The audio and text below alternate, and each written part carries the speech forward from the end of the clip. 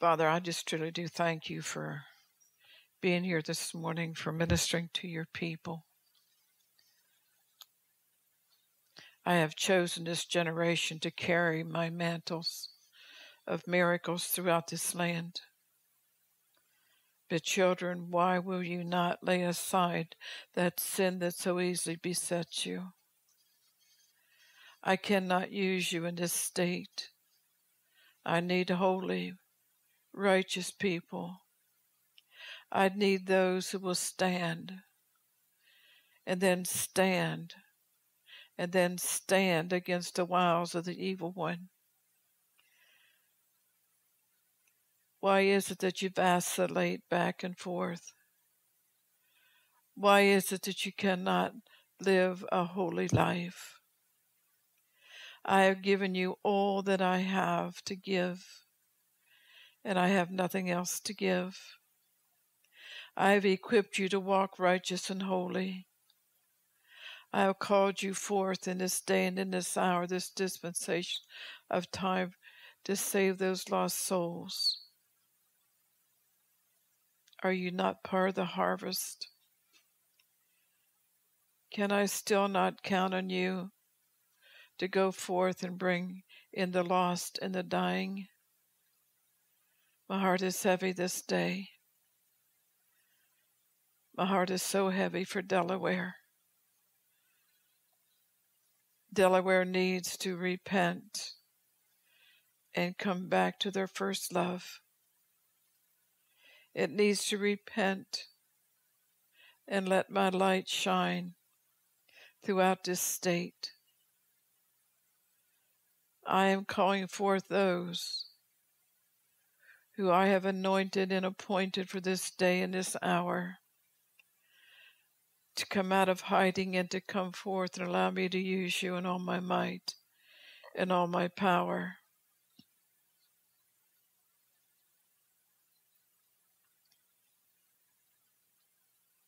You are supposed to be the first state and not the last. You are supposed to be the head and not the tail.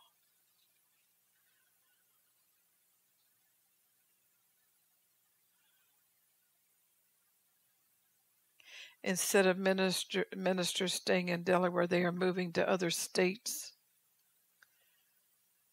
When I had called them to stay here and allow me to use them to free up Delaware and to bring my glory in all of its fullness.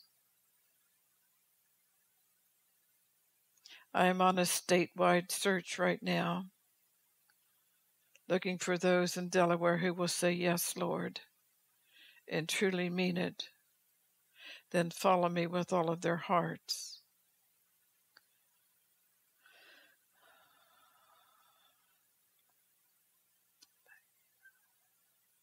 Father God, I thank you for your word of instruction. I thank you, Father God, that your grace is so sufficient. And Father God, for everyone who heard this word this day, I just cover this word with the blood of Jesus, that the enemy cannot steal it away. Delaware must come forth, Father God, and we know that. That's all I've heard for 50 years, is that Delaware's the first state, but it's still the last. And so, Father God, I just thank you that you're still working on us, and you're still doing a mighty works. In Jesus' name I pray. Amen. You know, God told me before I even was behind a pulpit that he didn't want me to move out of Delaware because he wanted to use me to help set Delaware free. I could have been many places and had much more than I have today, but this is where God has placed me. I wish that everybody would understand where God places them, and then they would stay there. But we have wandering feet. We're always chasing, I'm just hearing God say, we're always chasing the rainbow. We hear about revivals. What do? We jump in our car and we run to that revival, no matter where it's at. When in fact we should be staying here praying, God, bring revival into Delaware. This is a word that God gave me for the church this morning, and I titled it Falling Away. All right, Song of Solomon 2:15 is talking about Christ's care of the church. It says, the little foxes are ruining the vineyards. Catch them, for the grapes are all in blossom. The expression, little foxes spoil the vine, has found its way into our everyday lives, highlighting the importance of paying attention to and addressing the seemingly insignificant issues that could have long-term consequences. So Solomon 2:15 says, the little foxes are ruining the vineyards.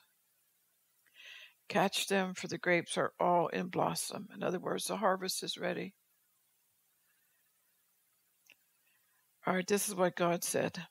Daughter, my people are still falling along the wayside because they are refusing to give up the little foxes that spoil the vine. You will weep and beg, but they have decided their own destiny. My Holy Spirit did all it could do, and then it stepped aside and allowed them the freedom to walk down the path of their own choosing.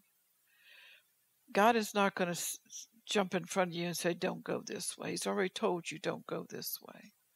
And if you choose to go that way, then God's going to let you go that way, and then don't blame him when you end up in the hole that Satan has already dug for you.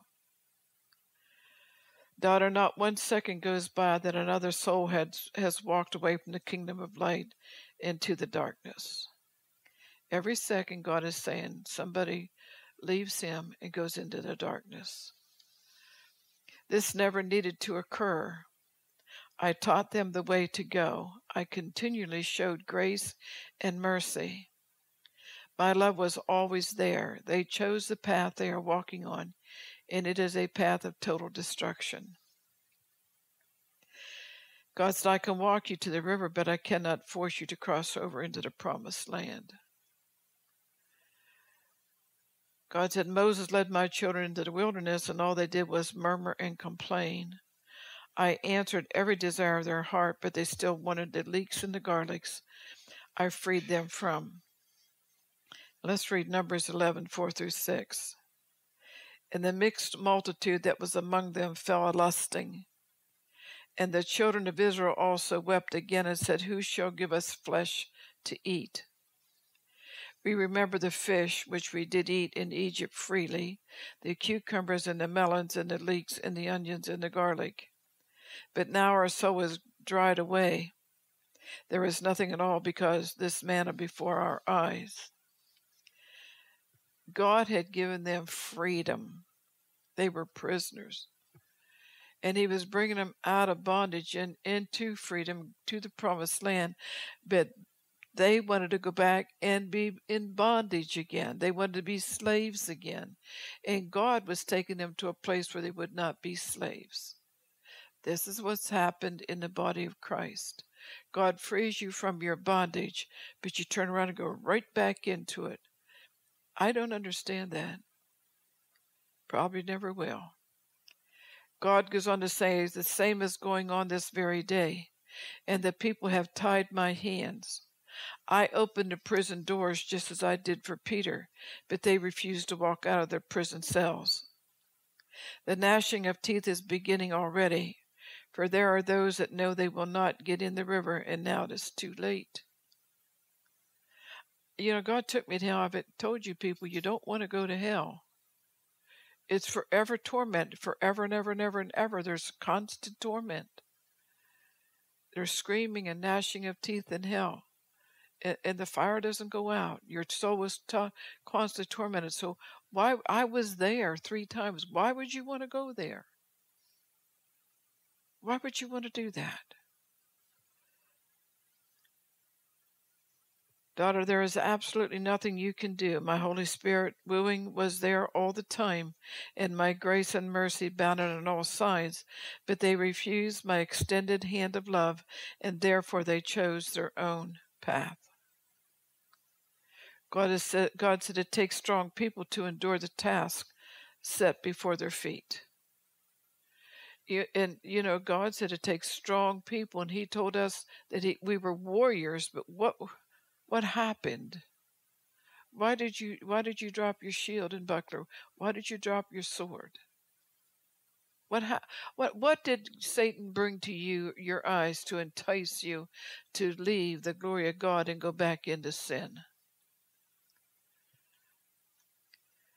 This is what I said. Although every individual has the opportunity to go to heaven after they die, not everyone will spend eternity there.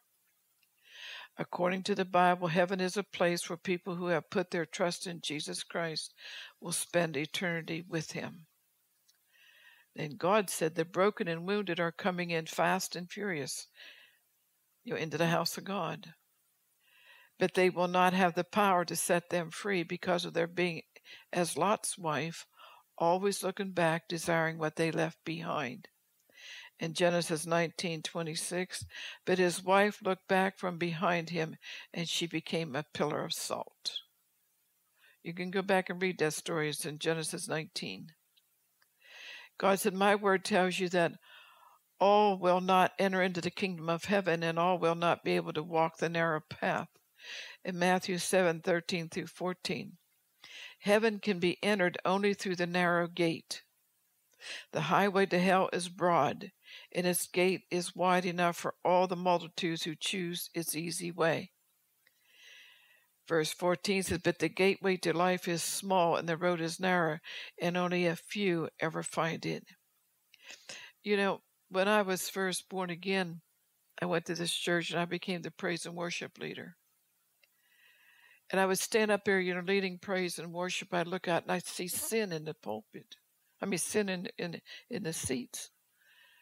And one day I just got so furious, I just stepped down off the pulpit, went and sat down, and the pastor said to me, what are you doing, Pastor Barbara?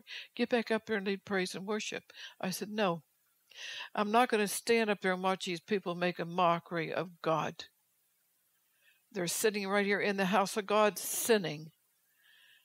And as I got to know the people, before that, they were sinners at home too. But they came into the house of God singing the praises with a dirty heart. I couldn't deal with that, and I wasn't going to stand up there and pretend like it was okay.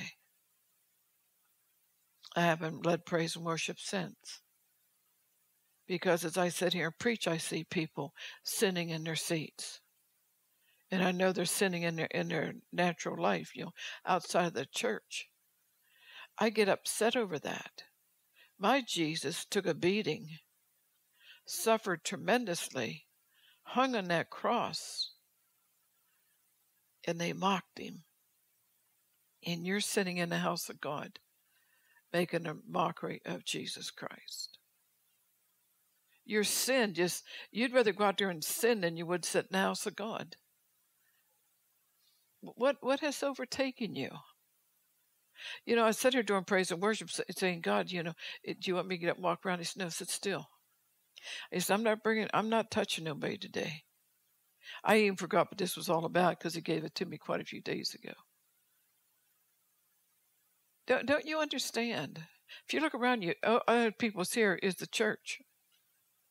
God is dealing with your hearts. What is the problem? How are we going to say, we had Wednesday night service was powerful. And then we come to this. What happened between Wednesday night and last night? What kind of sins were you indulging in? And cussing. I am so tired of hearing a child of God cuss and use that F word. That is so disgusting to me. I hear it in my own home all the time. And I say, don't ever use that word again, but they have the devil, and they use it anyhow. That's the devil's language. It's not God's language. I've been praying, God, just glue their tongue to the roof of their mouth so they can't speak at all. I am sick and tired of people in my own home belittling my Jesus. Do you ever stop and listen to yourself? Sometimes record yourself and just see how many times you say that word and how disgusting it sounds. I don't care if it is in a dictionary. It's not in God's dictionary. Sorry, got aside right there. Let's go to Mark 7:14. Then Jesus called to the crowd to come and hear. All of you listen, he said, and try to understand.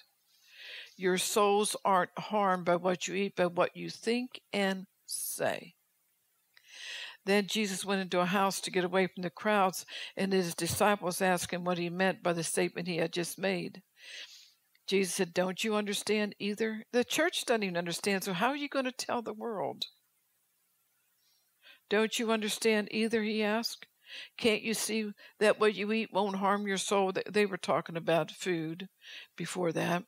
"For food doesn't come in contact with your heart, but only passes through the digestive system."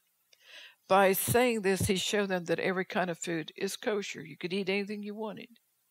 And then he added, "It is the thought life that pollutes.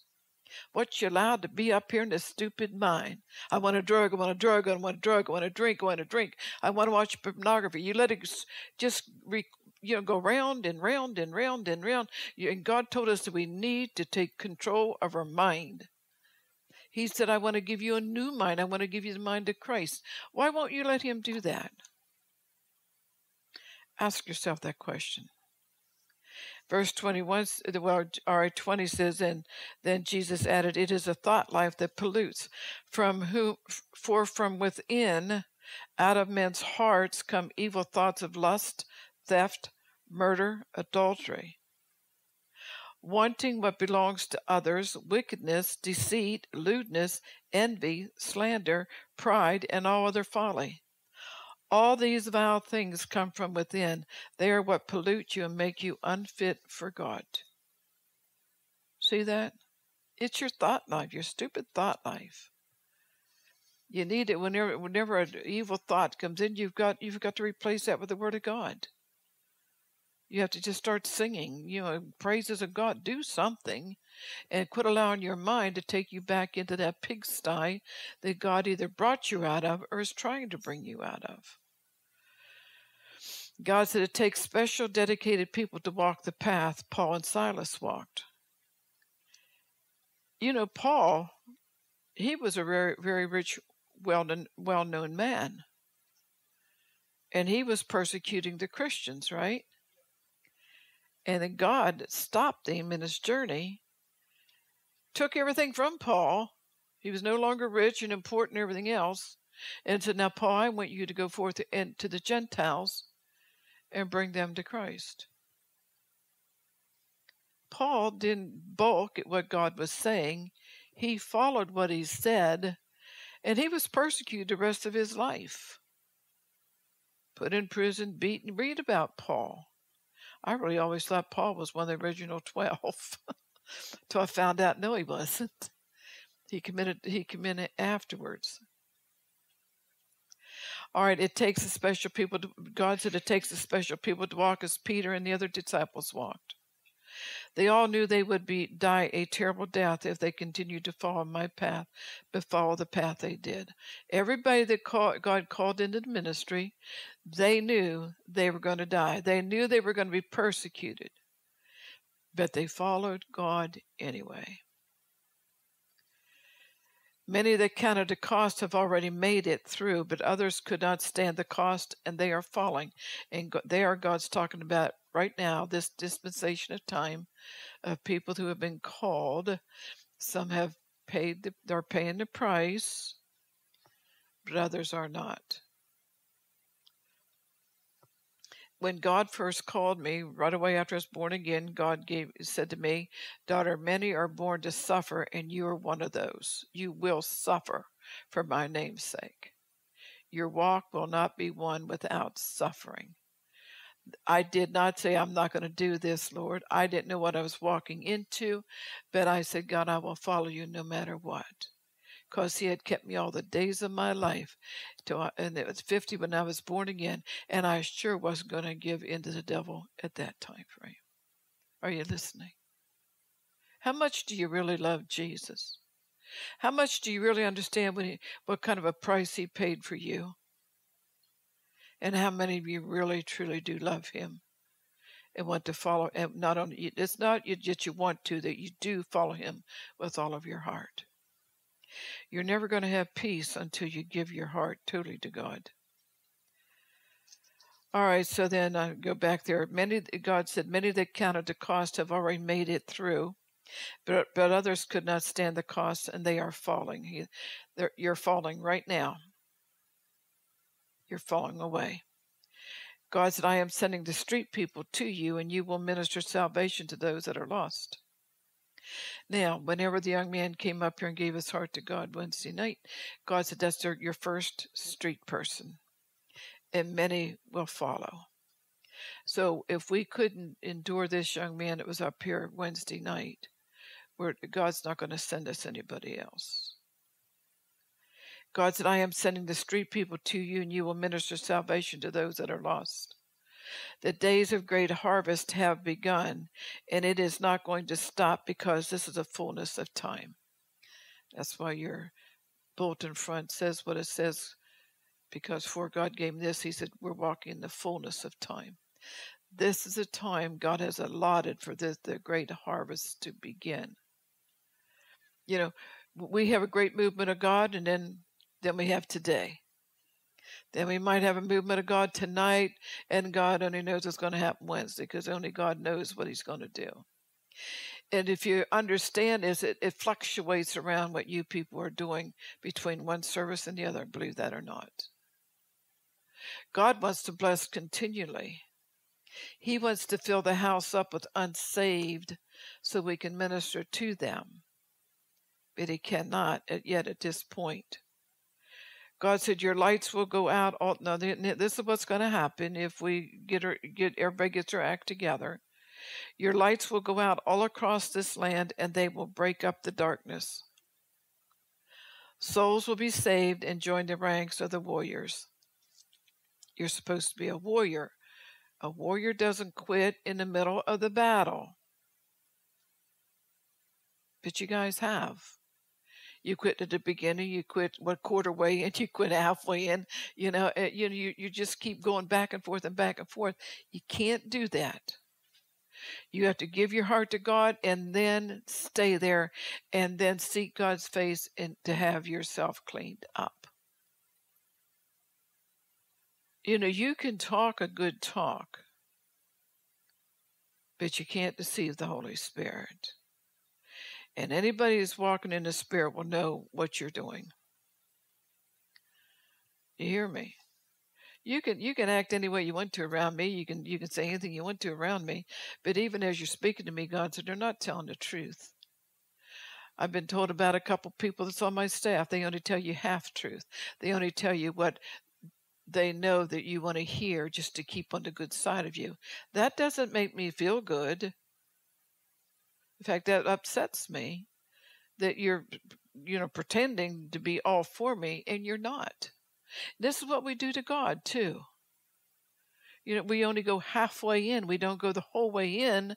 And because we don't go the whole way in, then we really don't impact the world. Okay, God said these people he's going to bring in, they will come forth fully clothed in battle gear, never to take off their swords. This church has taken off your sword so many times. The swords, whatever it hangs on is worn out, the buckle to it. Amen. The time for greater works is upon you, and you shall see miracles you have never heard of before. This stuff right here is encouraging. God is telling us that great and powerful things. It doesn't matter if you stay or not. God told me nobody else is going to stop your ministry. So whether you stay or not doesn't matter to me in that sense, but it does matter to me that you're losing your soul and you end up in hell.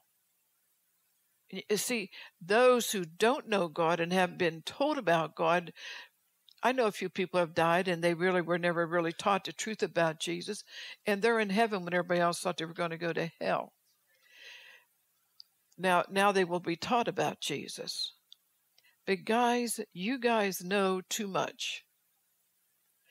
You're judged on what you know, and I'm sorry, you can't quit now. Can't walk out there and say, well, now I don't want to be judged more. You're already judged because you know too much. I did not know this is what I was going to have to do up here this morning. John 14:12, and Jesus said, in solemn truth I tell you, anyone believing in me shall do the same miracles I have done, and even greater ones, because I am going to be with the Father. You can ask him for anything using my name, and I will do it, for this will bring praise to the Father because of what I, the Son, will do for you. Yes, ask anything using my name, and I will do it. I'm gonna bring something up here. You know I've been battling a sickness. I am being healed little by little because of what I'm taking to the Father. And he did something to me yesterday, and so I know what it was, but that part's healed. I have to fight my own battle to get my body healed.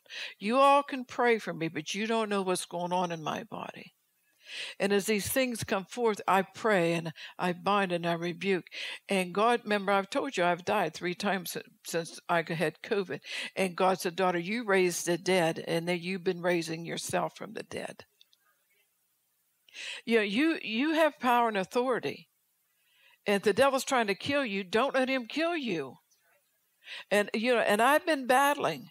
I've actually seen myself out of my body standing behind me, and my body's dead laying in the bed. But I say, no, in the name of Jesus, I'm coming back into that body. You will not kill me. God said you can't kill me. I'm fighting for my life. Are you understanding this?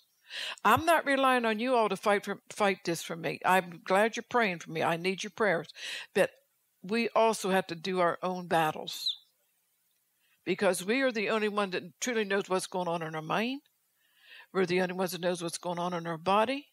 We're the only ones that really know what's going on in our emotions. And if you're not going to fight, you're going to die. See, the body of Christ has been sitting around all these years wanting somebody else pray for them. Pray them through. Do whatever. Pray. And we do pray. We do cover you. But you need to start fighting your own battles. I call on the angels all the time for myself. I mean, I pray for other people and call, but I pray on it for myself. If not, I could be dead, or maybe in a Looney Tune. I could be anywhere. But God said, daughter, you raised the dead, now raise yourself. So see, so God put me through all that, allowed me to raise the dead and everything. Now I'm using it on myself. So whatever God lets you go through, and if you won the battle, now you can use it on your own self. Are you listening? What kind of testimony do you have? Well, I quit smoking for 2 months. Big whoop. Are you going to go back to it? I quit drugs. Sort of. You don't have a testimony. You quit drugs, period. You quit smoking, period. Why are you counting the days and the months that you didn't do it? Is there something in you that knows you're going to do it again? These are just things I'm throwing out there at you that you need to start thinking about. If you're free, you're free. If you're healed, you're healed. I stand on the thing that Jesus told me. I have you already healed in the heavenly realm, and I'm going to bring it down to the natural, and I'm going to return your youth. That's what I hold on to all the time. My healing hasn't manifested, but I'm not saying it's not going to manifest, because it is. And I'm not saying, well, I've been healed now. If you're healed, you're healed, period. Come on. And, like I was healed of the cancer, in my intestines when I first got born again. And the next morning, Satan put it back on me again.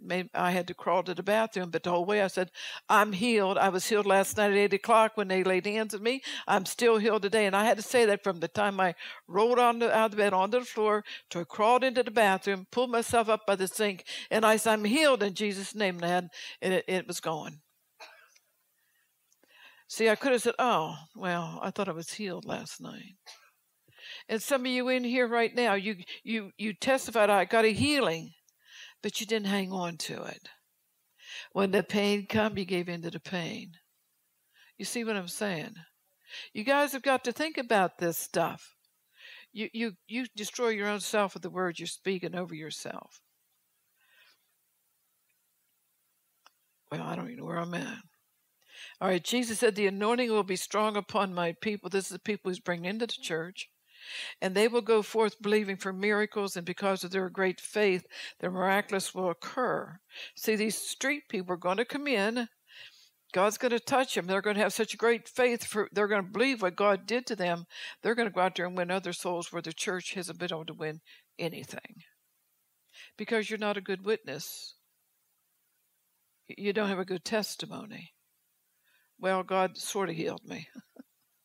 We think we have to lie. But we don't have to lie. We stand on the words that God spoke to us. Okay, where am I at here? And because of their great faith, the miraculous will occur. The anointing has begun and it will not stop. Do you want the anointing that sets people free? Then walk in my holiness and righteousness. Do you want to be like Peter? Even his shadow healed the people as he walked by. People took Peter's handkerchiefs and laid them on people, and they were healed. That works. Your anointing in you, God's anointing to you can be so strong that you can walk by people and they will be healed. It used to happen all the time in this church. God would have me walk around teaching, and as I walked by people, they would get healed. We wouldn't even know about it. One guy was healed for, I think, 5 years. He was dying the day he walked in here. 5 years later, his sister said, "Oh, by the way, that day I brought my brother when he only had a few days to live. When you walked by him, he said something hit him, and he's been healed of cancer, and he's doing whatever." 5 years later, we got the report back. But he was healed that day. And people will do that to you. They won't bother telling you right away the miracle happened. Oh, wait. Oh, by the way, it just crossed your mind. So, I'm telling you that you can have so much power in you that as you walk people, they will be healed.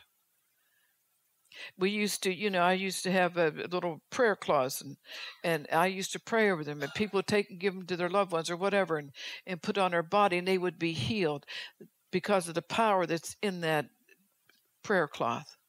This is what God wants us to carry. And the only way we can carry this kind of anointing is if we're walking in holiness and righteousness. Come on. I'm going to tell you, went through 5 years of pure hell where the devil was trying to cause me to lose my salvation. I fought tooth and nail day and night for 5 years. And I even cussed. I won't tell you the word I used, but I didn't use that bomb. And I was 60-some years old and hadn't cussed a word in my whole life. And from that day on, the devil was on me like you wouldn't believe. And I had to fight and cry out to God, lay on my face and cry, "God, don't let this happen." And whatever I prayed, in 5 years, day and night, finally it ended. And I was back again. Still had the anointing. But the devil did everything he did trying to kill me and take me out of God's arms. Come on. God's in his Bible, in his word since John the Baptist, the war's raging. The battle's on. When John the Baptist came on the scene, the battle was on. Satan was out for us. I can't even count how many people Satan got that come through these doors. They said she teaches too hard, and we can't stand the hard teaching. In other words, she tells me I have to quit sinning, and I don't want to quit sinning. Are you listening? The path is narrow, but everybody in here can find it, and you can walk in it. All right, I'll read that. Where am I at? What I said was, do you want to be like Peter? Even his shadow healed the people as he walked by. People took Peter's handkerchiefs and laid them on people, and they were healed. This is what I'm doing in this dispensation of time. Great miracle healings will occur all across this great nation. America will be great again because of the anointing destroying every yoke. The yoke breaker is here even this day, right here in this church, even this day, and he is moving amongst you with all the power heaven has to offer. If you can believe, receive your complete healing right now. Now, there's no reason, I'm just listening, there's no reason why any one of you should ever be in bondage. I read Matt, what's his name? Matt Sorger, or whatever his name is. He had an article out. He was saying that God has taken people's mantles and given them to somebody else. And what did God tell us not too long ago? I'm going to take your mantle and I'm going to give it to somebody else. See, Tiana, if you don't walk in holiness, God's going to take your dancing mantle and give it to somebody else. I'm just using that as an example. If I mess up, he's going to take my mantle. God told me one time, he said, if you don't get out of doubt and unbelief, I'm going to snuff out your candlestick. And my candlestick is the church. So where are you at? Do you want God to take your mantle? Your mantle is your calling on your life. Some of you are playing games with it, and this is a very bad game that you're playing because you're going to kill yourself. Russian roulette is what I see. God didn't tell me that. I couldn't think of Russian roulette. You're playing Russian roulette with your anointings. Who's going to end up with your anointing? Are you going to keep it? One time I was really messing up. And, I just couldn't get over. Somebody really hurt me really, really, really, really bad. And it wasn't that I didn't forgive them. I just couldn't forget it. And the hurt kept coming and coming over and over again. And God said, all right, daughter, he said, I'm going to take your anointing because you can't minister to my people messed up. I mean, tell you, that got my attention. I cried out to God, please don't take my anointing. It's the only thing I have. My anointing is Jesus in me. The Holy Spirit's a Godhead. I cried and I begged. But I got out of that mess too. So God might have to come and scare you a little bit. But if he's already done that, I hope he scared you enough to understand it. He wasn't playing then and he's not playing now. So if you know that you're not really walking right with God, you're just putting on a face. I told the people in my house, I'm bringing God back into my house. If you're going to live in my house, and you're going to go to church, and you're going to go to the Lighthouse Church. You're not going to go to some other church, and that I know the churches you're thinking about going to, and they really aren't doing what they should be doing, and so you have to come here. And I'm believing, because God told me to do that, and I'm believing that as they more or less have to come to church. See, nobody should have to come to church. You should go to church because you love the Father and you want to spend time with him. But at the same time, you want to get your life cleaned up too, so that you can be a testimony for the street people that God's bringing in here. As I look around, a lot of you know what it is to be maybe you weren't out on the street, but you know what it is to be messed up. Some of you lived at home messed up. And some of you, were out on the street messed up. You've run the whole gamut, but why are you still serving the devil? I'm hearing God say today is a release day. And if you know that you're just in church just for some ungodly known reason, God wants to release you from that so that you can truly walk in his footsteps and find that narrow path and walk on it.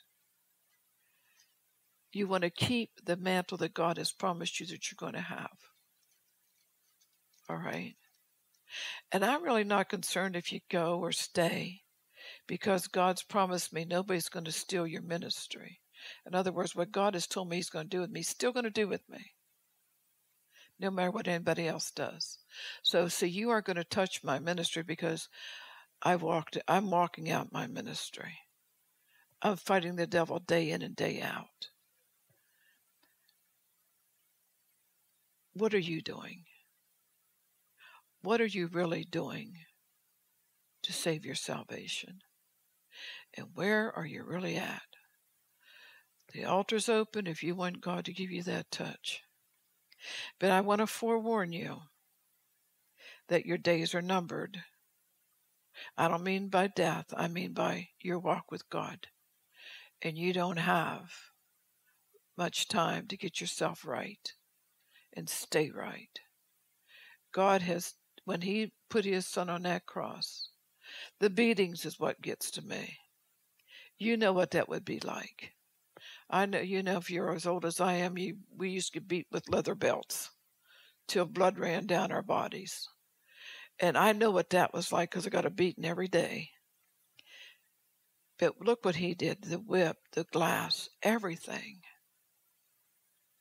What he endured just so you and I could go to heaven. And we're spitting in his face when we don't serve him with all of our heart. The altar's open. And now if you don't want to come up, that's fine. That's your walk with God. But God's given you a chance this morning for him to touch you, to release you from that bondage.